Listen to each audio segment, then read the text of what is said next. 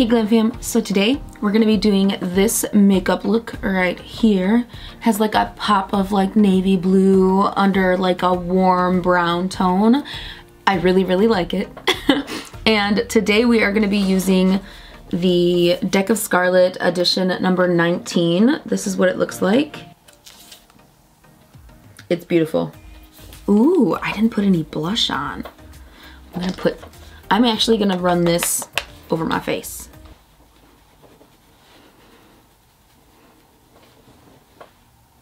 Yes.